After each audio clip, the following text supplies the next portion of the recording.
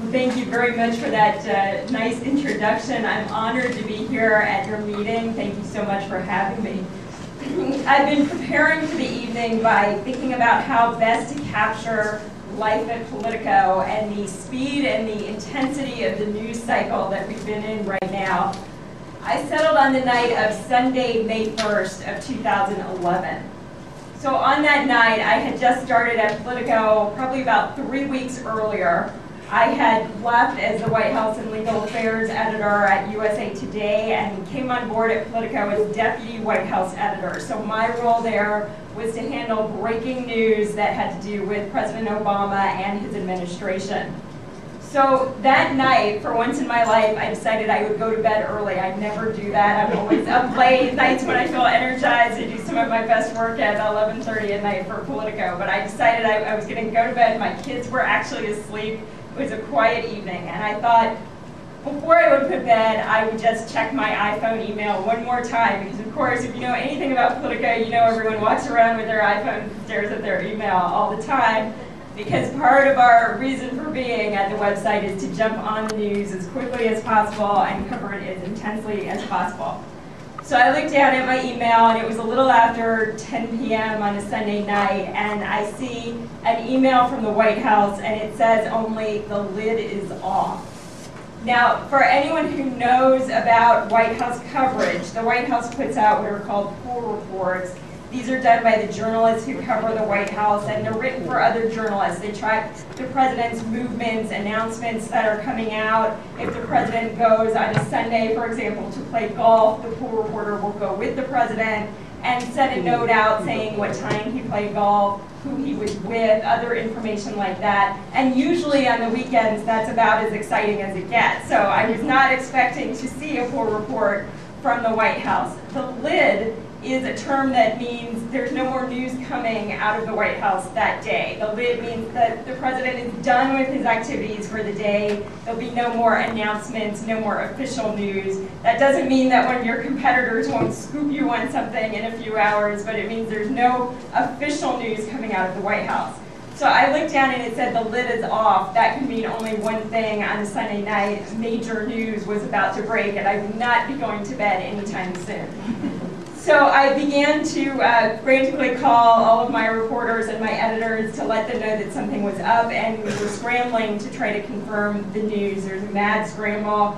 Turned on the television networks to see nobody had this, but rumors were starting, and Twitter was heating up, and speculation was running rampant, as it so often does in Washington. So we, along with other news outlets, finally got word from an unnamed official Osama bin Laden had been killed in a raid. Of course, major, dramatic news.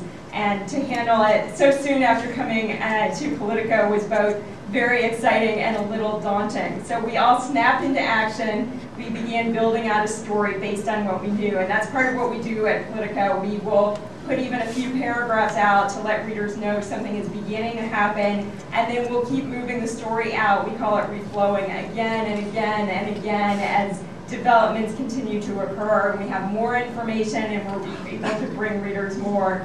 So that's how the night went. President Obama came out and he spoke, and he did confirm the news. We, of course, reflowed the story with that as the lead, and more details began to come out, and I worked until about 2:33 in the morning along with our team, because everybody suddenly appeared on email, on phones, the entire staff mobilized in a way that was very exciting, and then we woke up early the next morning and began it all over again. So a wonderful introduction to Politico, and to get to do it on a story that was a triumph for the United States was also wonderful, because so often in my business, the big news that breaks is sad, tragic, complicated. There's partisan strife. It's very rare you get a story that all sides agree is a positive development for the country, so that also made it very nice.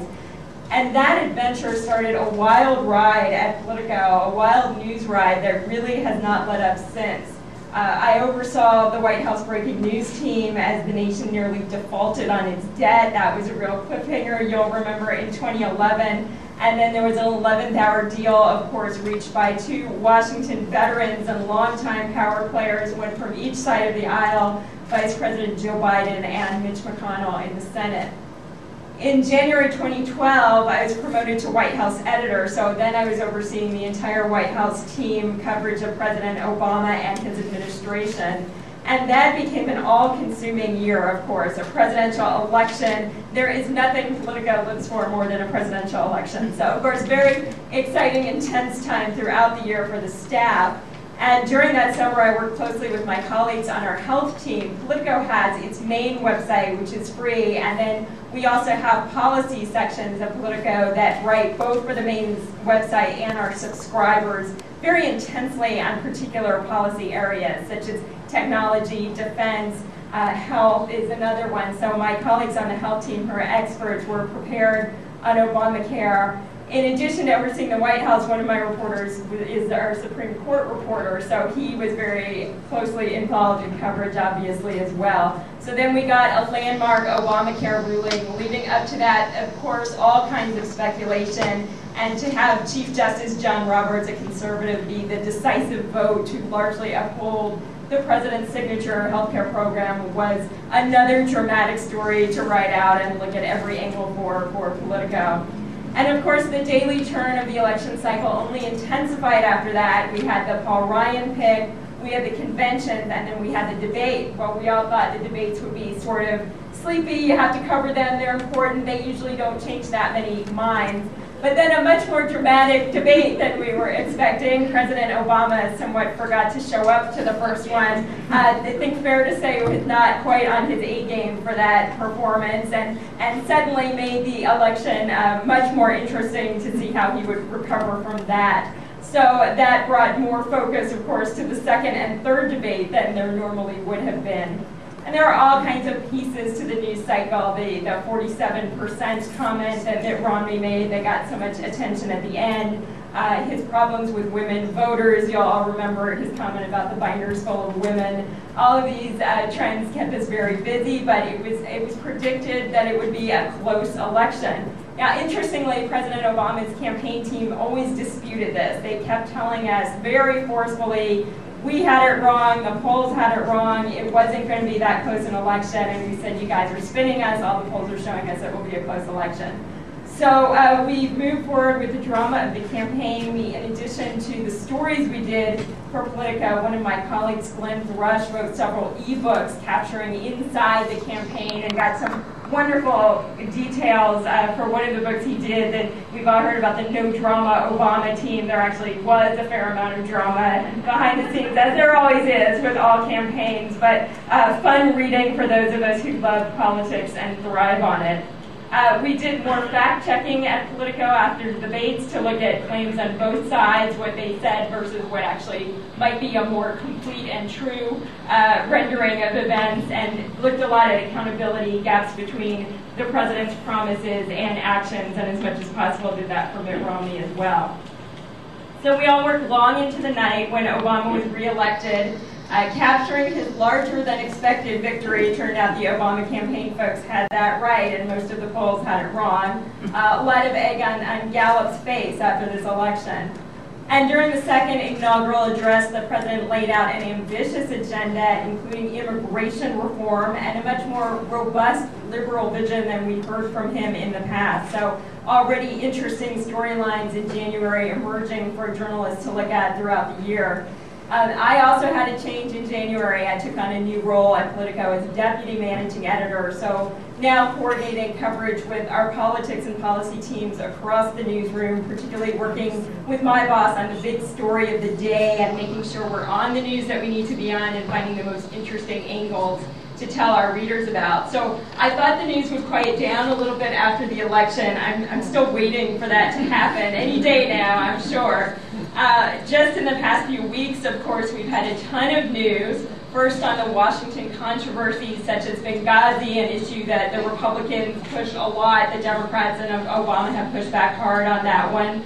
And other scandals in Washington, the IRS mess, of course, the disclosure that the IRS employees had improperly targeted the Tea Party for review, the Justice Department's leak probe. You'll remember that was a big issue during the presidential election, the national security leaks that were coming out, which is what led to the leak probes, and then the pushback when reporters got pulled into that, as they so often do. Well, those leak probes look minor in comparison to what we're now faced with, the latest news of widespread government surveillance that came out. We jumped on that, of course, last week. And we all thought that it would lead to quite a large leak probe because of the importance and highly classified nature of the Verizon records, the PRISM program. These are a very big deal in government. So on Sunday, this past Sunday, you'll notice a pattern here that everything always happens on a Sunday. This time my husband and I had taken our two kids to see the encore stage production of Sleeping Beauty. And I looked down again at my phone at intermission to catch up on email, and I see tons of emails pouring in. And it turns out that Edward Snowden had come forward, done an interview with The Guardian and also with the Washington Post to say that he was the leaker. So again, we scrambled. I spent the second half of the play in the very back of the theater going like this with my phone and trying to cover the phone so nobody around me could see that my terrible audience manners during the play as we tried to get everybody to spring into action and start covering all angles of our latest story. We pursued two that night. Sometimes when news is breaking on a big story like that, you do the best you can to bring added values to your readers. We obviously didn't have any access to Edward Snowden, so we had to think about what we could bring to that story that would be helpful to our readers. We did two stories that night in addition to our main breaking news story. One looked at the complex legal path ahead and options for the government, and the other looked at the fast-growing world of defense contractors, a world that the defense and intelligence industries rely on very heavily, have become so critical, particularly since 9/11. And that group of people has incredible access to classified information, another storyline that will emerge that we'll be following this year. We started Monday with many more angles in the works. We looked at the reaction in the tech world to Snowden. Of course, you've all seen the hero versus villain debate and very strong opinions on both sides of that question about Snowden and what he did. We looked at how President Obama is handling the latest news about Snowden, which is very quietly, really not addressing this. Jay Carney, his spokesman, was asked about this many times today and would not go there. The administration obviously has to be very careful with what they say about him because we're looking at very likely criminal charges and a prosecution. So it's obviously a sensitive topic that none of them want to pop off about without some careful thought beforehand. And then today we've got the Senate beginning their floor debate on legislation that has the best chance of finding a real compromise in our gridlock city, the immigration debate. Still a very difficult path for immigration reform to become law. It got out of committee in the Senate. That was hard enough. And in some ways, the real test for the legislation is just beginning on the Senate floor. And beyond the Senate floor, the Gang of Eight working behind the scenes and publicly to push that through. Senator Marco Rubio, of course, a key player in that debate. We're watching him very closely, and someone not incidentally who is often mentioned as a possible 2016 presidential contender.